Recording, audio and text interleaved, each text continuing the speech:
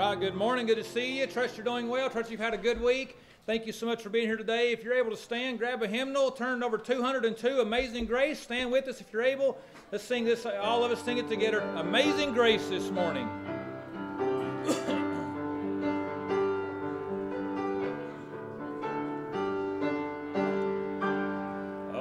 Amazing grace, how sweet the sound that saved a wretch like me.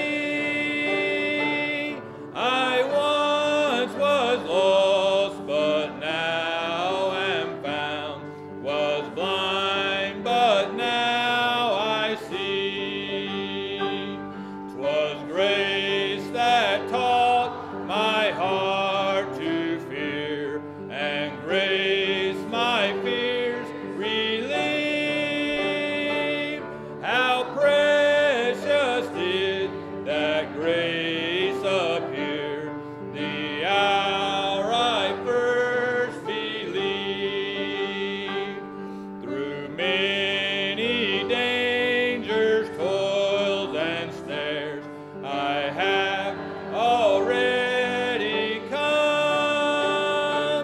'Tis grace hath brought me safe thus far, and grace will lead me home. Turn and shake hands with your neighbors this morning.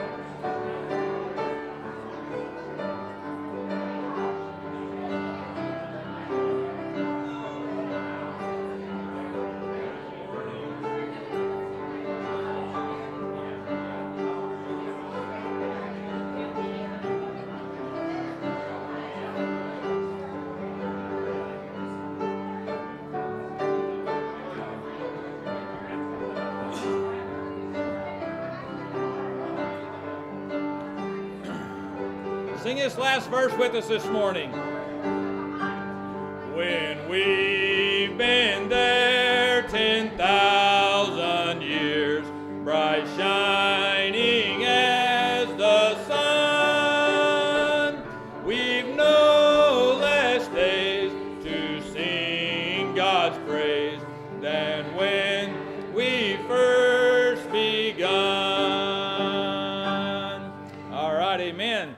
Good to see you here this morning. Do trust you had a good Thanksgiving and a good opportunity to sit down and visit with some family or friends and eat some food and thank the Lord for His mercy and His grace. Thank you for all of you that was able to help us on Thursday as far as preparation and cooking and distribution of the food. Thank you so much for that. Just to kind of give you a quick update, I think that we was able to make 46 individual plates and then also one meal for an entire family. So thank you so much for that, and those of you who helped distribute them into the community, thank you so much. God's been so good to us, amen, and we can never thank Him enough for that, so let's be in prayer for that.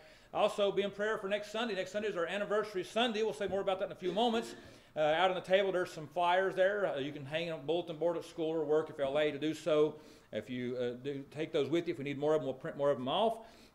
Be sure and keep up with that. And also, be in prayer about what you're going to cook and bring for next Sunday's, because we're going to eat again. We do a lot of that around here this time of year. And so we'll have a potluck after the meal. I mean, after the morning service, after the meal, we'll probably have one of them too. But we'll have a potluck meal after the morning service. And then we'll have several guests and visitors. We'll say more about that in a few moments. But thank you so much for that. Choir practice tonight, 4:30 for the men, 4:30.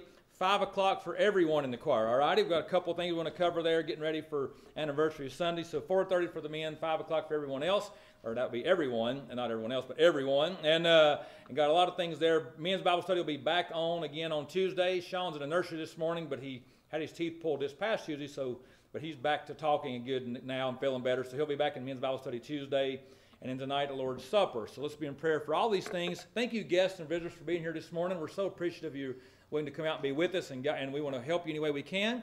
So if you need something, let us know. If we can't handle it, we'll find someone that can, all right? And so we want to do that. Thank you so much for being here. Let's pray right now. Lord, we come to you at this time. We thank you for the day you've given us, the opportunity to be here in your house once again. We ask you, Lord, to speak to us and through us this morning. Lord, I pray that Holy Spirit would be in our midst, in our presence. I pray that our hearts would be moved right now as we sing these songs and prepared, Lord, for the teaching and the preaching of God's Word. Lord, music is vital, Lord. It prepares us. But not only that, Lord, it's a ministering. And Lord, I pray that right now you would speak to us, Lord, through the words of the songs that we sing. May help us realize that these words are true words. They're words that are confirmed in the Bible, Lord. We're not just singing for entertainment purposes, Lord. We're singing praises unto you. Lord, we thank you for every guest and visitor that's here this morning. We thank you for every regular attendee. Lord, for those that are traveling, we pray that you provide for them. We ask you, Lord, now to guide us. Be with our services this morning as well as tonight, Lord's Supper tonight. We pray, Lord, to be with us next Sunday as it's our 13th anniversary of our church. And, Lord, you've been so good to us. Lord, you've been so faithful. So, Lord, help us, Lord, even right now, to move our hearts towards you, to prepare our hearts and minds right now for what you have for us this hour. And we'll give you all the praise in Christ's name. Amen. May be seated. Keep your hymnal, though. Let's turn over to 206, Wonderful Grace of Jesus. You're going to have to take a deep breath when you sing this one, but let's sing this one unto the Lord this morning. Wonderful Grace of Jesus. Sing it out loud.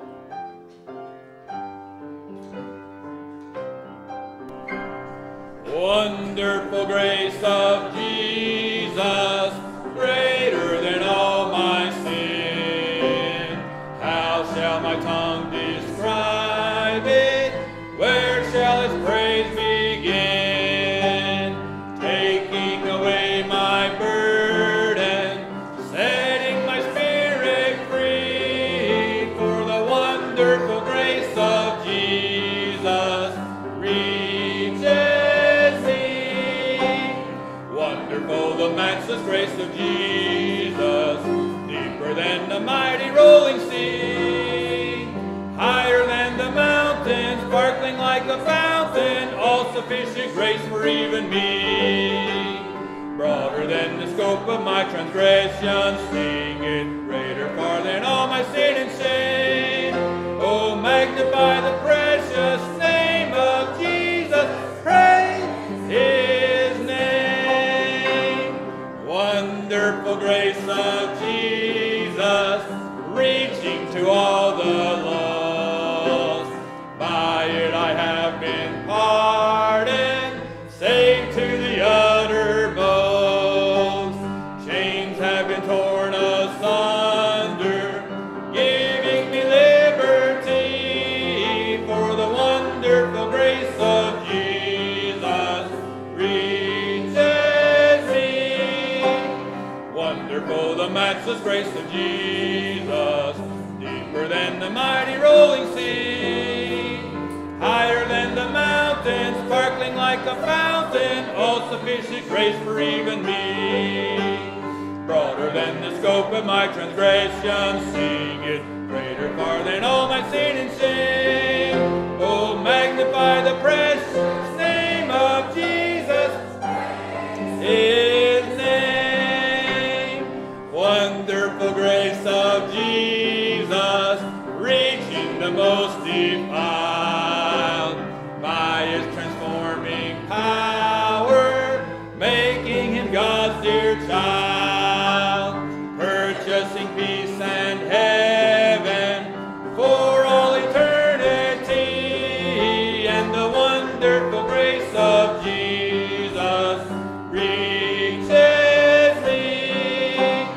Wonderful the matchless grace of Jesus, deeper than the mighty rolling sea, higher than the mountain, sparkling like a fountain, all sufficient grace for even me. Broader than the scope of my transgression, sing it, greater far than all my sin and shame. Oh, magnify the precious name of Jesus. Praise his name.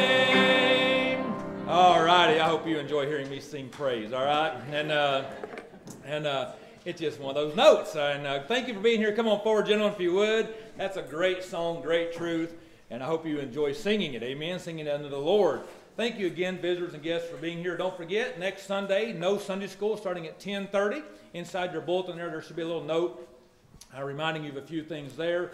And so be sure and take note of that. 10:30, invite some guests and visitors. It'll be great time for all that's here. Then we'll, after special music and a lot of things that morning, and then after Brother Vance preaches, we'll have lunch for everybody that's here, no charge. And how many times you get that? Amen? And so the reason it's no charge is because you're bringing it. And so be sure and be part of that. And if you're one of our guests, that doesn't apply to you. You just come and eat with us. But the rest of us is going to feed you, all right? And so that'll be right after the service. And then right after we eat, we'll come back over and have some more testimonies and singing and some more preaching.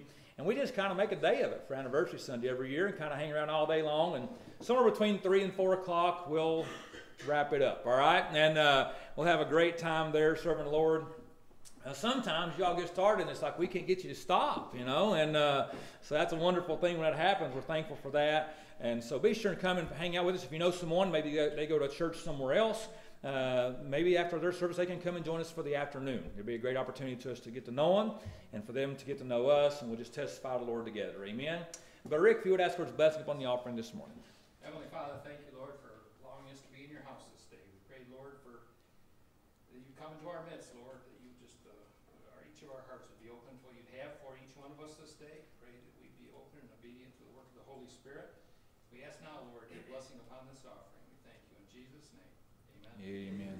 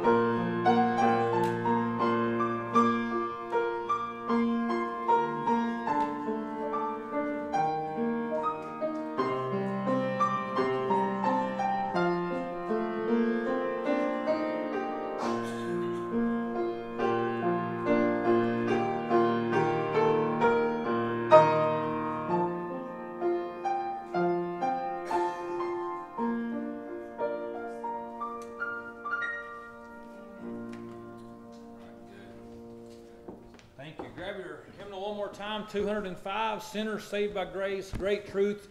If this applies to you, if you know this song this morning, sing it unto the Lord loud. If you don't know if you're saved this morning, we'd like to help you know you can be saved before you leave here today. We'd like to show you what the Bible says about salvation. The blood of Christ cleanses from all sin and all uncleanness, right? 205, Sinners Saved by Grace. If you could see what I once was, if you could go with me back to where I started from, then I know you would see the miracle of love that took me in its sweet embrace and made me what I am today, a sinner saved by grace. I'm just a sinner saved by grace. When I stood condemned to death, He took my place. Now I grow and breathe in freedom. With each breath of life I take, loved and forgiven, back with the living. I'm just a sinner saved by grace. How could I boast of anything I've ever seen or done? How could I dare to claim and find the victories God has won? Where would He be had God not brought me gently to this place? I'm here to say I'm nothing but a sinner saved by grace. I'm just a sinner saved by grace. When I stood condemned to death, He took my place. Now I grow and breathe in freedom. With each breath of life I take, loved and forgiven, back with the living. I'm just a sinner saved by grace. Amen. That needs to be the story of all of us. Amen. We don't have to know what everyone was before they come to know Christ, but knowing that what we are in Christ is a wonderful, marvelous thing. Amen. Miss Cheryl's going to sing for us just this morning. Good to have a lot of her family visiting with us today, and her mom and dad and sister and brother-in-law and nephew.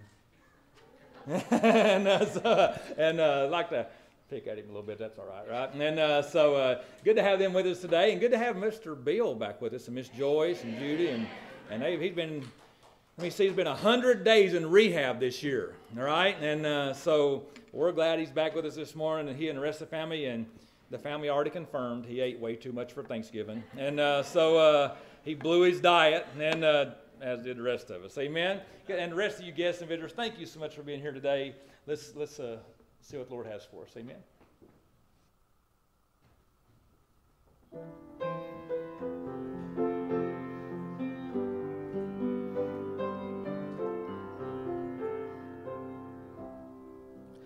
Oh, what a time will be when we see loved ones there, those who have gone before, eternal joys to share.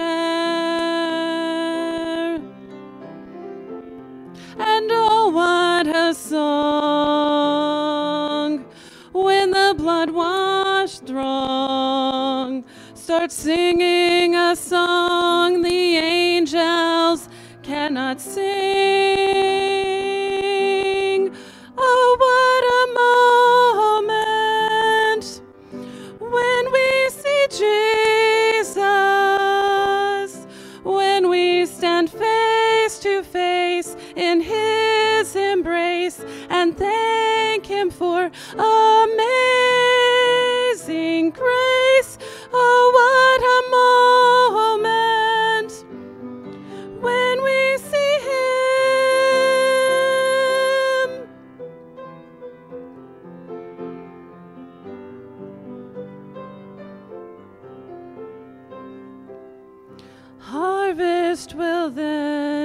past will no longer gather. Only what's done for Christ is all that will matter. The seeds we have sown will then be made known. What joy shall fill our raptured souls that day. Oh, what a moment when we see Jesus, when we stand face to face in His embrace and thank Him for amazing grace. Oh, what a moment when we see Him, when we stand face to face in His embrace and thank Him for amazing grace. Oh, what a moment when we see Him. Oh, what a moment when we see Him.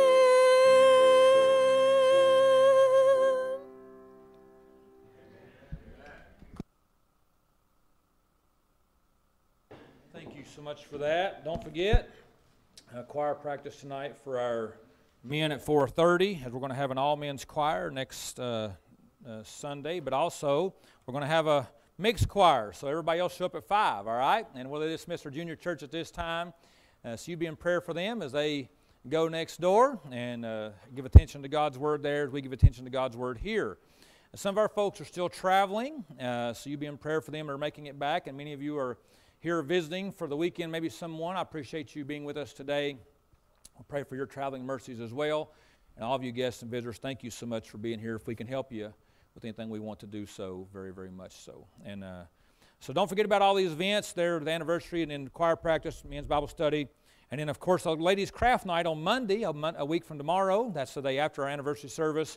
Ladies, if you want to be part of that, you need to see my wife today. I think there's 17, you said, has already signed up for that, which is wonderful. But if you don't let her know, she will not have the things prepared for you that night, and you will be an observer, not a participator. All right? So you'll need to let her know today so she can have the things ready for you to participate in craft night there. And I think they're making a wreath this year. So, gentlemen, be very complimentary when they bring it home. All right? And say, we need to hang it on the front door. That's so gorgeous. Guys, be a great place for you to say amen. And wives, help them, all right? And and it'll be a great time, and they always do wonderful things, have a good time with their craft nights. And then around this time of year, they always have something to do with this time of year, something they can use and for decorations, and they're always turn out really, really well. My wife comes home telling about the different variations everybody puts on them, makes them their own, and that's wonderful. Amen? So don't forget about these things. Keep up with all these things. 1 Thessalonians chapter 4 this morning. 1 Thessalonians chapter 4 in your Bible. Next Sunday, we call it our anniversary homecoming. All right? Some people, when we first came out here, we put that, we advertised that, I don't know, second or third year of our church, and I had several people ask me, why do you have it called homecoming? Because I put it, actually, if the article makes it in the paper, which we submitted, hopefully it does, but I actually wrote a little bit of that in there because we have a lot of folks that will maybe be willing to come with us that day that came here once in the past. Maybe some folks that have moved away, or maybe they've just changed churches, or whatever the case may be, but we want to invite them back at least for the afternoon service after they get out of their services somewhere else. And we want to have it a homecoming celebration, but at the same time, it is an anniversary of the church. 13 years of God's faithfulness and rejoicing of what He's done. And there's been a lot of people come through the doors of this church over the years, a lot of different folks. We live in a kind of a transient area. A lot of people move in and move out, and that's okay. Lord knows that, and He keeps that, and we trust the Lord to use them and feed them and provide for them wherever they land. But while they're here, we want to do the same and befriend them, and we want to show kindness, so guests and visitors let us know how we can do that. We want to give you God's Word. Most of all, there's nothing more important in this world that we'll ever do more than give God's Word. We can do a lot of things, make a lot of friends. We can be a good humanitarian. We can be a good citizen. We can be a good politician, if that's such as that, if that even exists. And a hard time even saying that, you know. And you know, but the reality of it is, nothing is more important than giving the gospel. Nothing we'll do with our life is more important than spreading the gospel of God's word to those that are lost and condemned in sin, and giving them the good news of the gospel that they may be saved and have a home in heaven. Next week being anniversary, homecoming, a lot of our songs, our congregational hymns will be about grace, but then all of our specials are going to have a flavor of heaven about them. All of our special music, the choir specials, the individual specials and things like that they'll have a flavor of heaven about them. As we think about that, there's going to be a great homecoming one of these days.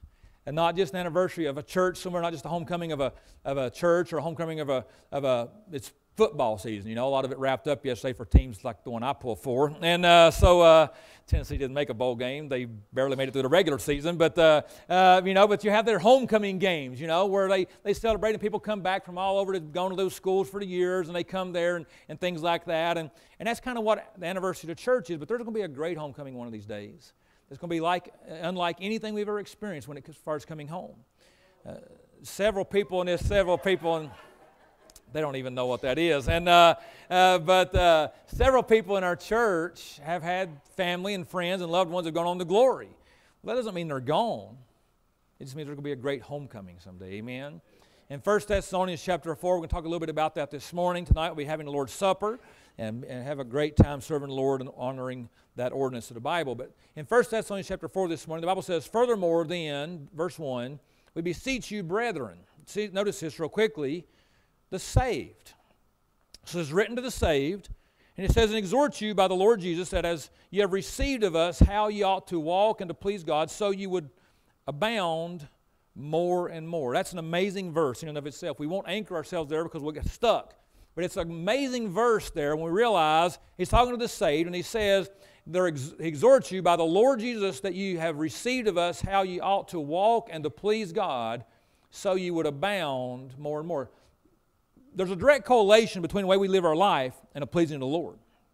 Some people say, "Well, I can do whatever I want. I know what the Bible says, and you're saved by grace through faith, not of works, and that not of yourself, that any man should boast. Therefore, I can live any way I want to live, because it doesn't matter how I live now that I'm saved." Let me ask you a question real quickly. If you just said some vain words and repeated something, and it didn't change the way you want to live your life, it didn't change your desires, then be careful, because it may not have changed your eternity. When you become a new creature, the Bible says, "Old things are passed away. Behold," 2 Corinthians 5:17, "all things become new." The way we live our life, the way we want to live our life, the desires of our life should change if we know Christ our Savior.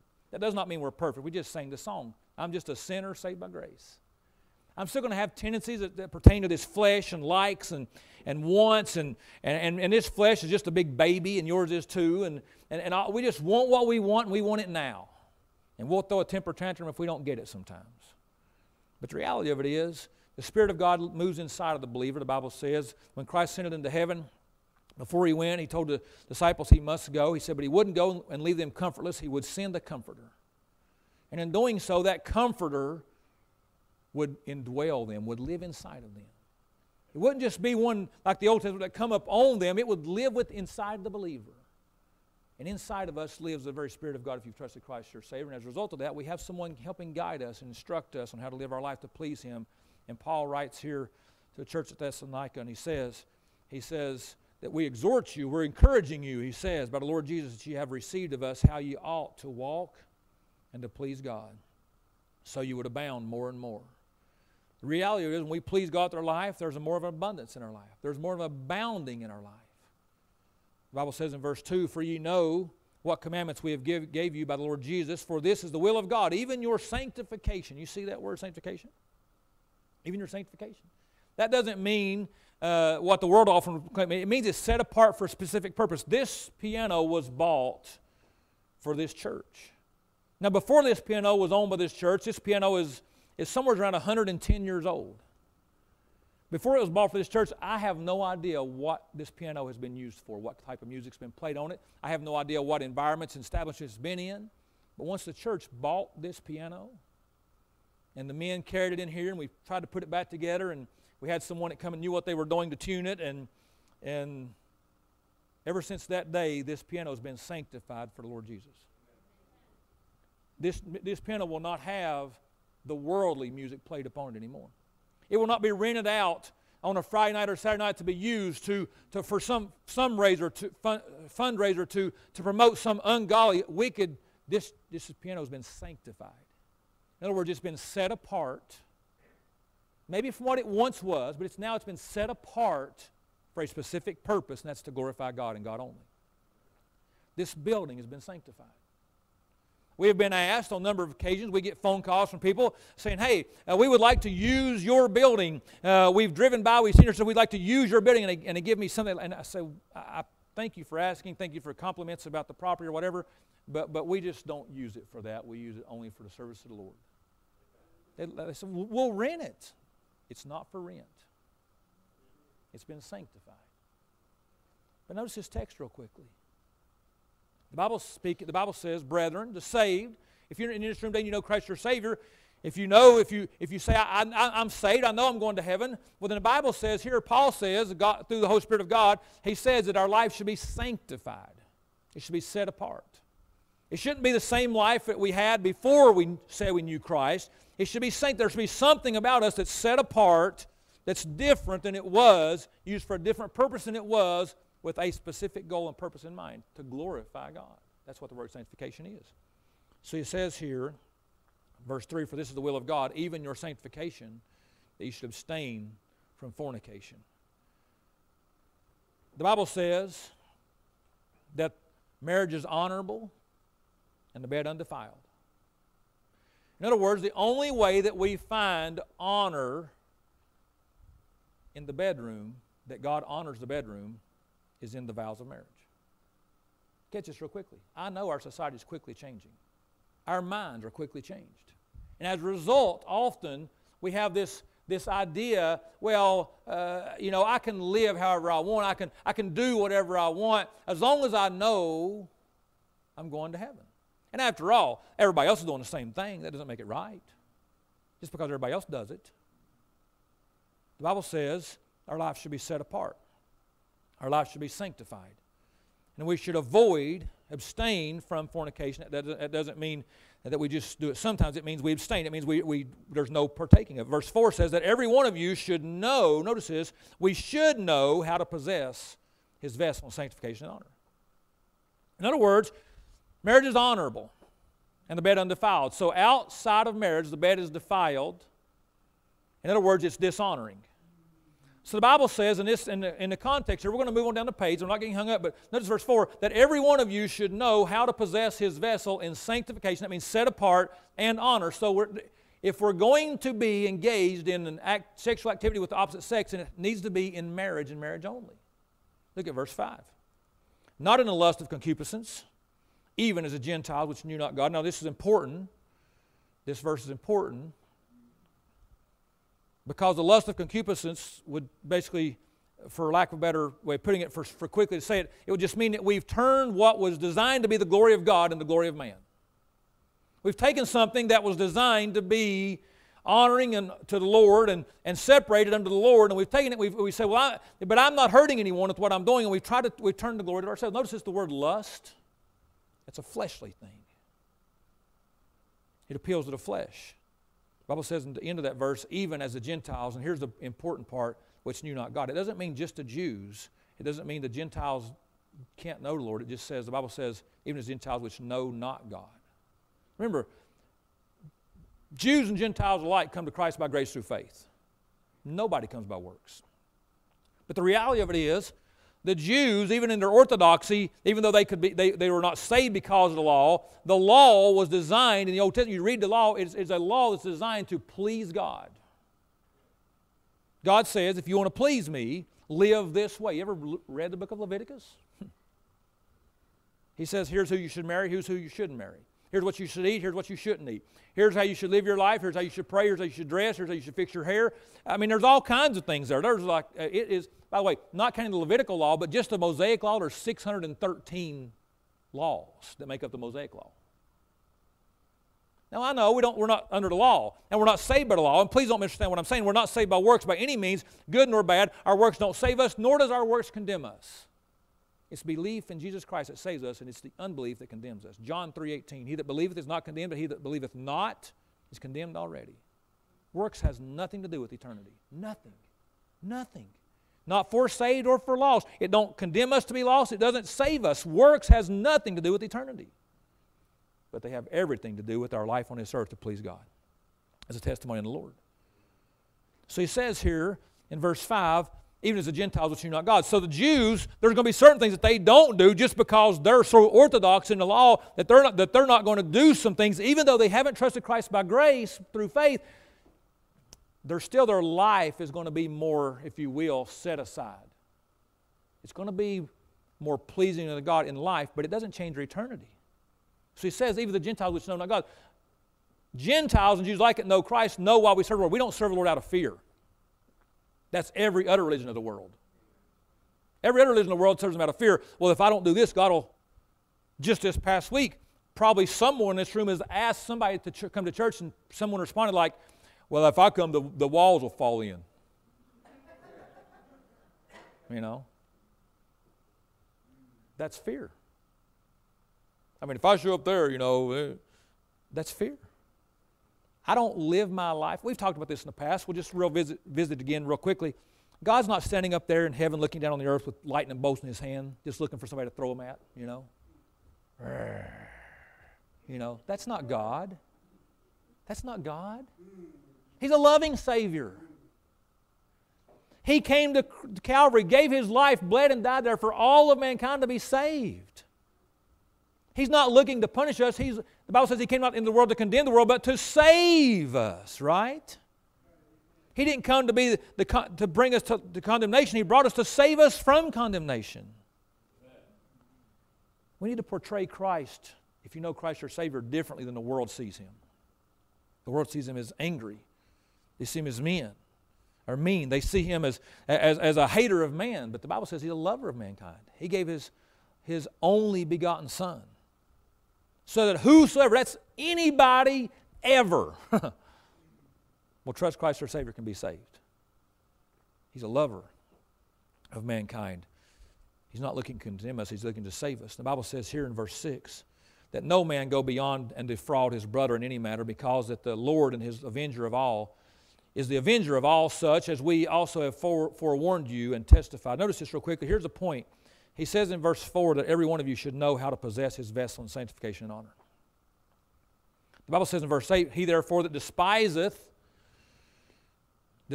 not man, but God. What is man despising about God? You say, well, but if I take a stand at work, if I tell them I'm not going to go to the Christmas party this year because there's a bunch of alcohol going to be flowing there, then my boss and my supervisor, that won't go over really well. So what are you, I'm not trying to be nasty this morning, but what are you afraid of? Afraid of them making fun of you? Afraid of you being an outcast? Catch this real quickly. The Bible says in verse 8, it says, he therefore that despiseth, turn that around and look at verse 7. For God hath not called us to uncleanness, but unto holiness. So he therefore that despiseth what? Holiness. Well, but I just can't. You don't know what? You don't know my family. You don't know my coworkers. You don't know my boss. You don't know the people I go to school with. You don't know my next door neighbors. I know. I don't. None of us know everybody. But you know what the Bible says? The temptation is common to all men. Every man and woman upon the face of the earth is tempted. But the Bible says this of that, temptation is common to all men, but God hath given a way of escape. Amen. Catch this real quickly. You know the way of escape often? You know the way of escape? Holiness. Holiness. I know this sounds like radical, but if you will start living your life to please the Lord, you won't be invited to some things that don't please the Lord. I mean, it's like, you just won't be invited. So you don't have to worry about saying no. You just won't be invited. And you start standing against your friends and saying, guys, I'm not going to do what you do, and I'm not going to go where you go, and they're just going to quit calling you a friend. You say, but that's my friends. No, you only think they are. When you stand with the Lord, you find out real quickly who your friends really are. So the Bible says in verse 8, he that despiseth, and let me intersect there, holiness, despiseth not man, but God.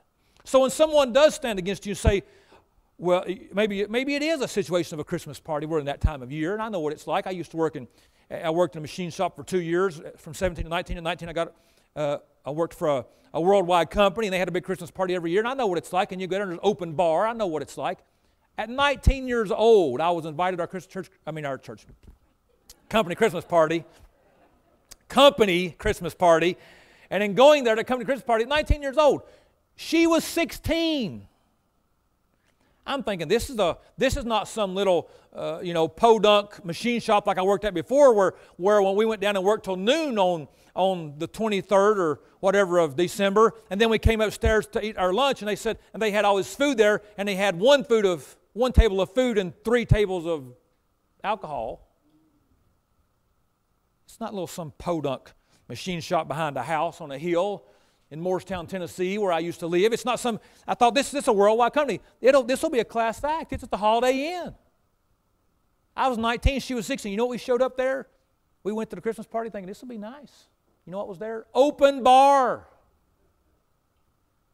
There was no one saying, hey, you shouldn't. And no, 19 and 16 years old. There was no one, if we'd have wanted to go up to the bar, there was no one that they came around the tables. Can I get you a drink? They never said, can I see your ID? No. Last one I ever went to. Every year they come around. You going to come to this party? The boss, the supervisor. No. Well, but the plant manager wants 100% participation. Then get rid of the alcohol. I'm not going to come. Well, no. We're not coming. Say, but you don't have to drink. I know. But you know what? When you go there and you identify with that crowd, no matter what you say you do, everyone else says you didn't. And what you say you didn't do, everyone else says you did. And it's not going to be long when you hang around that which tempts you. If temptation comes to all men, you're going to be more tempted. And when you're more tempted, you're more likely to fail and to stumble. And you're going to have regrets. So when someone does say, well, you're not going to come, no. Well, you're not going to go with us, no. What do you think you're better than us? No.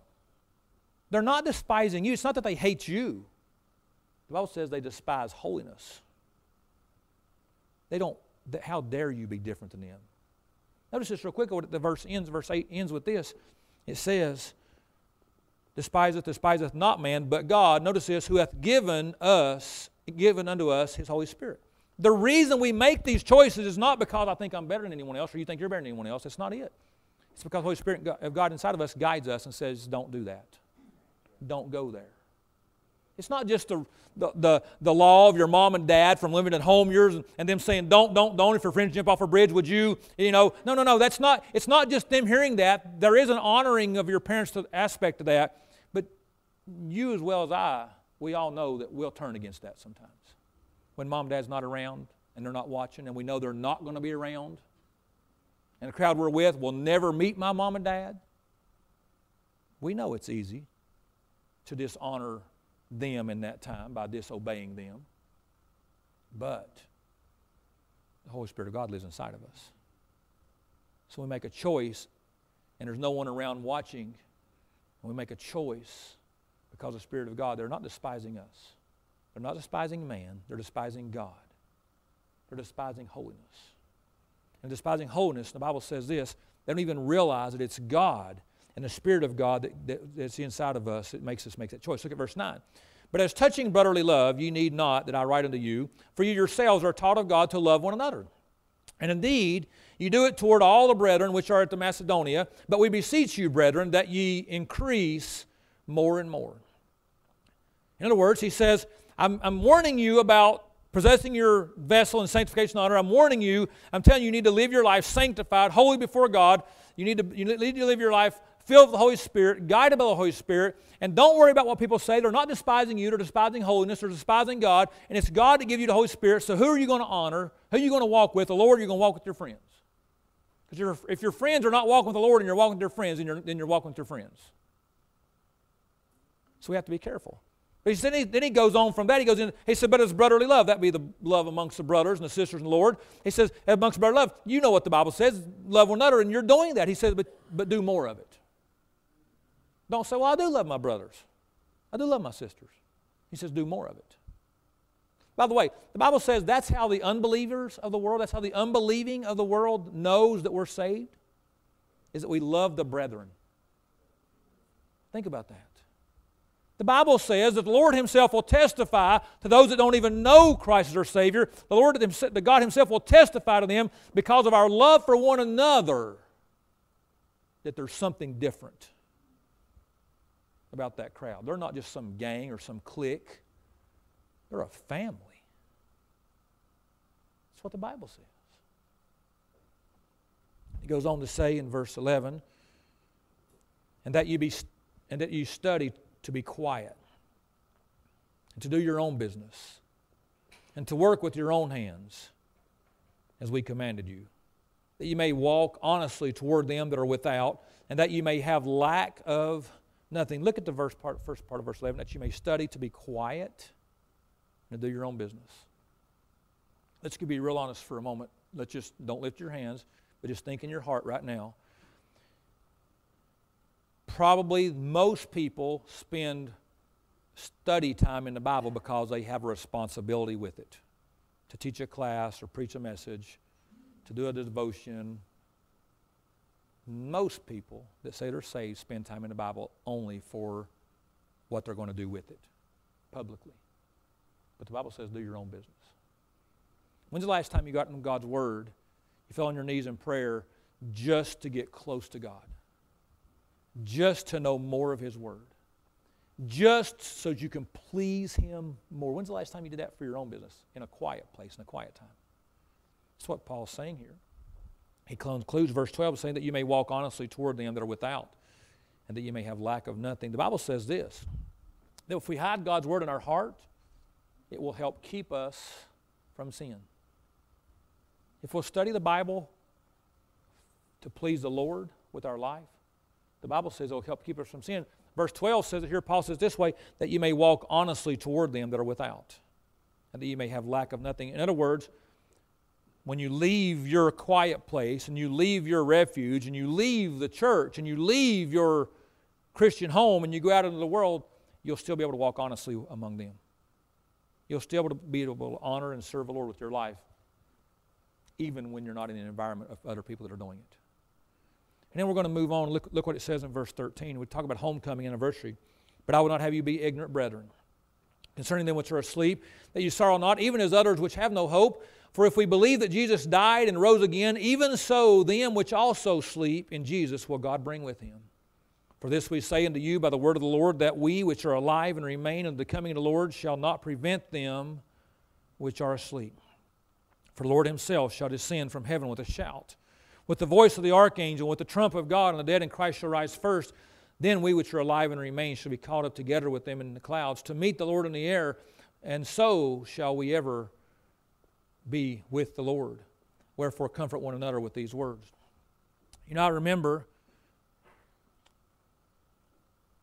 I don't want to put anyone on the spot. There's a lot of things I forget, you know that. It's amazing how God allows you to recall and remember certain things. And some of those things you may not even think about often, but He recalls them at certain times. Miss Barbara Maxwell was here this morning, who we love so much. I met Miss Barbara right shortly after her husband passed away. She hadn't been coming to our church but 2 or 3 weeks, and I was preaching a message, and I don't remember the exact message, but I remember making a statement about if loved ones die that know the Lord, that's not a coffin. It's a hope chest. You know, how many know what a hope chest is? My daughters have prepared those. They put together things from the time they were 12, 13, 14 and up, and hoping someday to be married, you know. Thinking, I'm going to go ahead and prepare for married life. I'm going to gather some dishes and some things like that, some cookware, and I'm going to gather some garments and some household goods. And so one of these days, when the Lord gives me a spouse, and we'll have some things to help take up housekeeping with. It wasn't necessarily a hoping like, I wish I'm really wishing someday I can. No, it's like, I'm planning on being married. I'm preparing the field to plant, you know. I'm plowing the field. There's no rain in the forecast, but I'm plowing the field. You know. I remember on the way out that morning, Miss Barbara, I had just met her. I didn't know her, but just a week or two. Hadn't known her long at all. On the way out that morning, her husband had just passed away not long before that, just a few months before that. Well, after that morning, she grabbed me and hugged me, and she said, "Thank you for that hope chest." Catch this real quickly.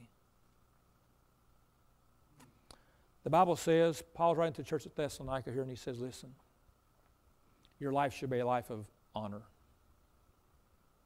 You should know how to possess your vessel, your body. Your body has a direct correlation with pleasing God. The way you live your life in this world has a direct correlation to how you please God. I know you can trust Christ. Remember, brethren, verse 1, we're talking to the saved. I know if you're saved, you have a home in heaven, but your body has a direct correlation with pleasing God. Can you go to heaven without pleasing God with your body? Yep, thief on the cross did. Some of the last breaths he ever took, he declared his belief in Jesus Christ. And Christ said, today, thou shalt be with me in heaven, in paradise.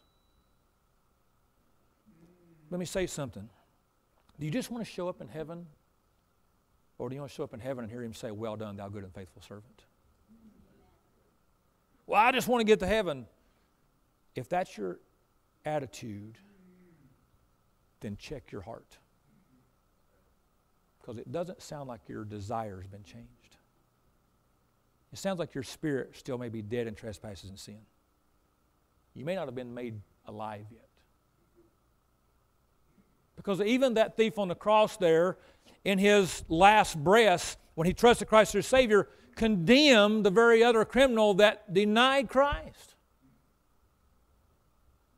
We deserve what we're getting, but this man hath done nothing amiss. There was a change in him that quickly that made him want to act differently. He wasn't cursing out blasphemies like the other one. There was a change that took place that made him want to act differently. So then, after writing those things, Paul writes, he says, but I don't want you to be ignorant, brethren. No matter who it is that's gone on before you, no matter if it's a loved one, a family, a friend, a neighbor, no matter who that's already dead, if they're dead in Christ, he says, I don't want you to be ignorant about that. No matter how their life was lived, if they knew Christ as their Savior, someone one time, I believe it was asked, I don't remember who it was. They was asked now the question went to, but a preacher was asked one time, so let me get this right.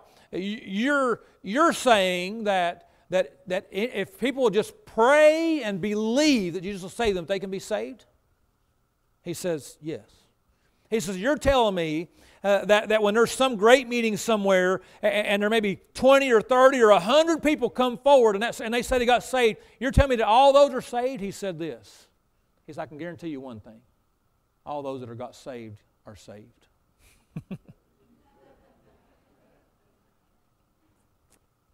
Catch this real quickly. I can't stop someone from saying vain repetitions. I can't see someone's heart, nor can you. We can't stop someone from just saying some words, knowing what to say, and then repeating those words. We can't stop from doing that. But if they mean it from within their heart and they believe by faith, if they believe that the words they're saying are true, if they believe when they ask Christ to come into their heart and save them, if they believe that Christ will save them, can and will save them because they asked, the Bible says they shall be saved. It's that simple. It's no more difficult or complicated than that. It's by grace through faith. are you saved. And that not of yourselves, it's not of works, lest any man should boast. And that not of yourselves is a gift of God. Grace and faith is a gift. God gives you the faith to believe. So we have to be careful. Because then he writes here, he says, but I don't want you to be ignorant, brethren. There's a whole lot of people that are ignorant. Ignorance is not a bad thing. Ignorance is not stupid. Ignorant just means unknowing, uneducated, untaught. That's all ignorant is. Stupid is knowing better and still doing stupid. That's what stupid is. There's a big difference in the two, right? But ignorant is not like a bad thing, like, calling someone that they should know better. No, ignorant means you don't know better. That's what ignorant is. He said, I don't want you to be ignorant, brethren, so I'm going to tell you something. I'm going to show you something. That the Spirit of God through me, God's going to show us something together that we don't know, that we no longer are ignorant. We now will know. And he says here, concerning them which are asleep. Notice the word brethren again. I would not have you be ignorant, brethren, concerning them which are asleep, that ye sorrow not, even as others which have no hope. And our flesh misses someone. I remember standing at Angela Green's father's funeral. I had a small part in her father's funeral. I remember standing there at her father's funeral, and some of you may, Will and Angela visited our church out here one time. They're from Tennessee, but they came out and visited us one time, and I remember standing at her daddy's funeral. We just happened to be back visiting our family, and her father passed away while we were there. I knew her mom and dad, and so they was having the funeral over there. We was able to be there, part of that, and the preacher, Brother Ralph, asked me, he said, would you be willing to take part in this? And I said, I'd be honored. I remember standing there in front of the church that day, and I said, days like this are far much harder on those that remain than the ones that's gone. Because if we know the Lord is our Savior, there's no more sorrow, no more heartache, no more tear, no more pain, no more suffering. It's like instantaneous. The body still remains because that's what identifies them to us. We can't see the spirit of a man. We can't see the soul of man. We can see the results of the soul by the fact that what they want to do, what they choose to do, what their likes and dislikes are, and we can see the results of that. We can't really see the spirit and the soul of man, but we can just see the body. So in seeing the body, sometimes we collate and we identify the person with the body, but really that body's not them. The body's just what carried them. You see this word here earlier in this text, vessel?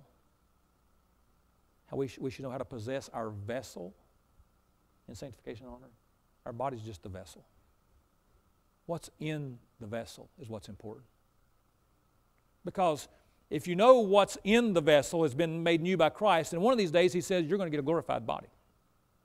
So don't worry about this outward part and how damaged and how sin-stained it is, and don't worry about how crinkly and decrepit it is. Don't worry about that.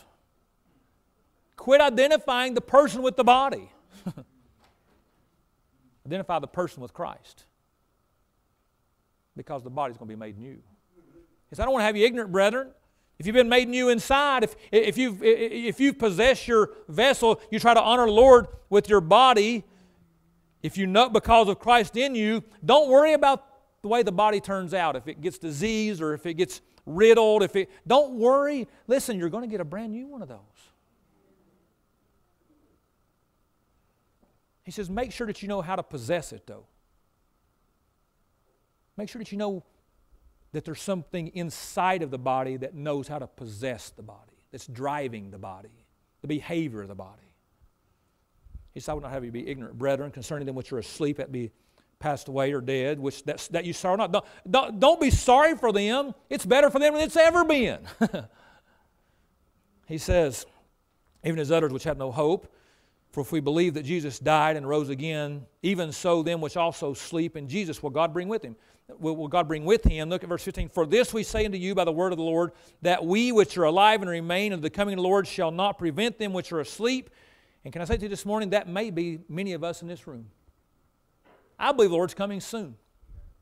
I mean, I know the world could get a whole lot more wicked and vile than it is, but I believe it's quickly becoming more and more wicked and vile than maybe quicker than ever any time in history. And the Bible says that there's some signs. You don't know, no man knows the day or the hour, but there's some signs of the season of my coming. And those signs are that false men are going to heap to themselves, having itching ears, false teachers. Look around. You can turn almost on any television, any radio channel that calls itself Christian, look around. They're not even giving the truth. They don't even declare the gospel. They're not possessing their vessels in sanctification and honor. They're living their life just like they did on Saturday night at the bar. They're living that way on Sunday in the church. They're changing God's word. The Bible says be careful with that. At the end of the Bible it says in Revelation chapter 22, be careful with changing God's word, adding to or taking away from, because it may just end up at your parts taken out of heaven. You say, well, I don't know what that means. I don't either completely. But that has the idea of God has a place, if you will, a line for your name to be written in the Lamb's Book of Life. You get that, right? Like Miss Jeannie's back here. She's back for her trip to California. We're glad to have her back, amen. But at her mother's funeral here, there was a reception book. In that book there were lines. You know what those lines were for? For you to put your names on. There's a line there for your name. The Bible says He's not willing that any should perish, but all should come to repentance. In other words, He has a place for the name of everyone. Catch this real quickly. You start tampering with God's Word. You start tampering with God's doctrine of salvation. You start taking things out, adding things to. Your place might just be taken out. Think about that. That's serious.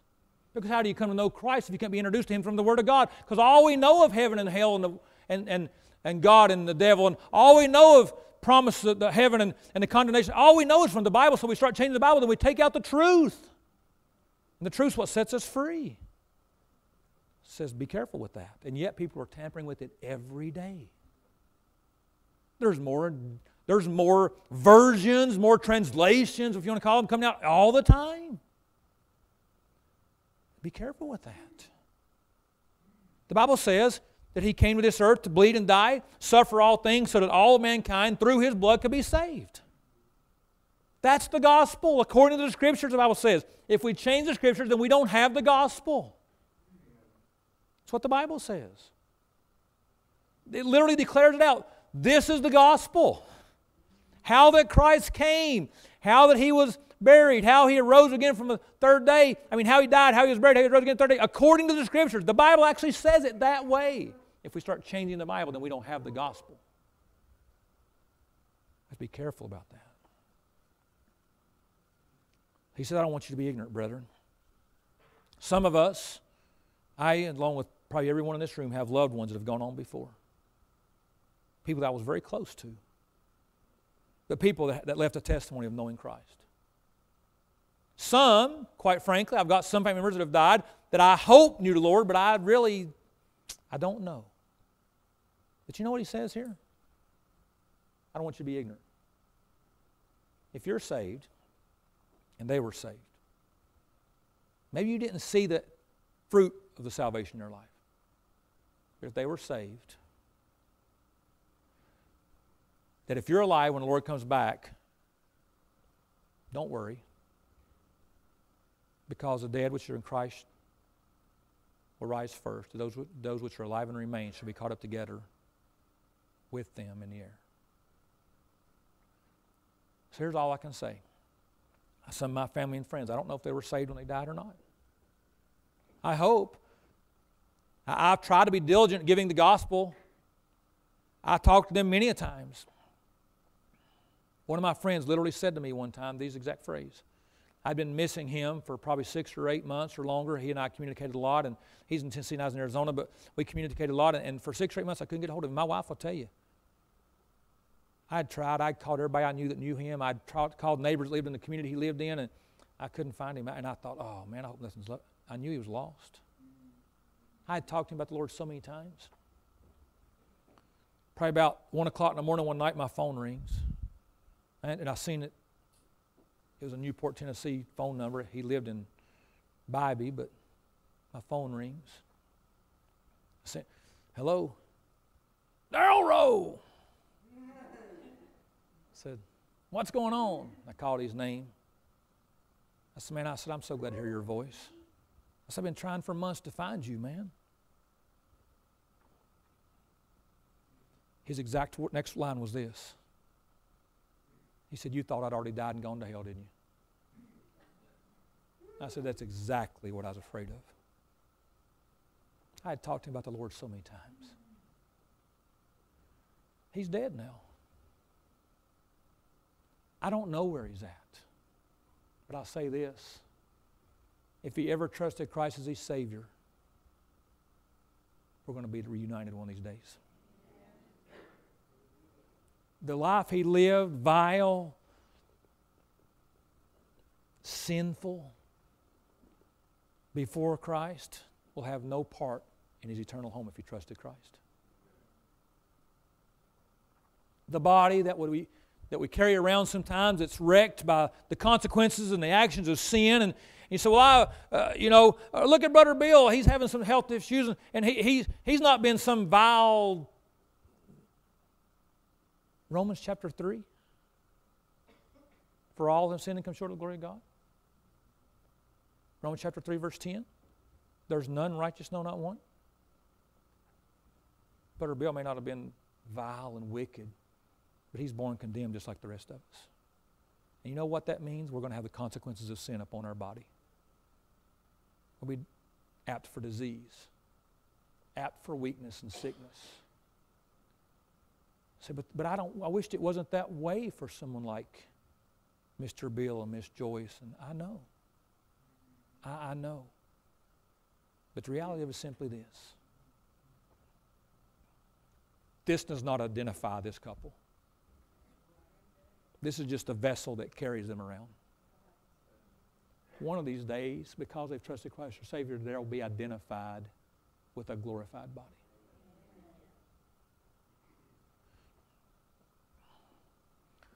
So we think about it next week, anniversary, homecoming of the church.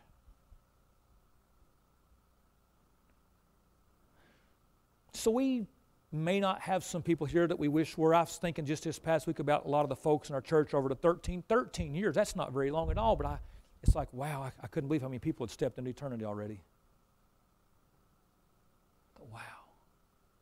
People that once came to this church, walked through the doors, whether it be in the house on Carousel, the house on Lobo, or the building next door, this building, people that walked the doors of this church, people stepped into eternity already. I thought, but it's not just... They're not just gone. To be absent with the body is to be present with the Lord. Now, one of these days, it's an amazing thing, and he declares for us here, one of these days, he says, for this we say unto you by the word of the Lord, verse 15, that we which are alive and remain unto the coming of the Lord shall not prevent them which are asleep. For the Lord himself shall descend from heaven with a shout, and with the voice of the archangel, the trump of God, and the death in Christ shall rise first. Then we which are alive and remain shall be caught up together with them in the clouds, to meet the Lord in the air, and so shall we ever be with the Lord. Notice this, and so shall we. That would be the two parts that make up the previous sentence, the previous verse. Those which were dead in body, but now are alive in body. They were never dead in trespasses and sins since they trusted Christ as Savior. It was quick and made alive from that moment. But because we were alive in our body here doesn't mean that we'll be separated from them who weren't alive in their body when the Christ comes. We'll be caught up together to meet the Lord in the air. And together, notice this, and together we, let me find my place here, and then we which are alive and remain shall be caught up together with them in the clouds to meet the Lord in the air, and so shall we ever be with the Lord. Wherefore comfort one another with these words. So I'm going to just say to you this morning this simple thing. If you know Christ your Savior, and you have loved ones that's passed on to you Christ your Savior, don't worry about them. We wouldn't want them to trade 1 minute, 1 second of their time with the Lord for another lifetime upon this earth. Don't worry about them. Because together, those which are dead in Christ, as long as those which are alive and remain in Christ, shall be caught up in the air, to be with the Lord in the air. Together we will be with the Lord forever No more separation. Not only will we be together forever, but we will be with the Lord forever. We will never be separated from Him. He leaves us out of us now, but we'll never be separated from Him bodily. We will be bodily with Him forever. But if you don't know Christ, then this doesn't pertain to you. And can I say to you this morning, whether you're here visiting this morning or whether you're here regular, no one in this room wants you to be absent on that great homecoming day. No one in this room wants you to be absent that day. With our heads bowed and our eyes closed this morning,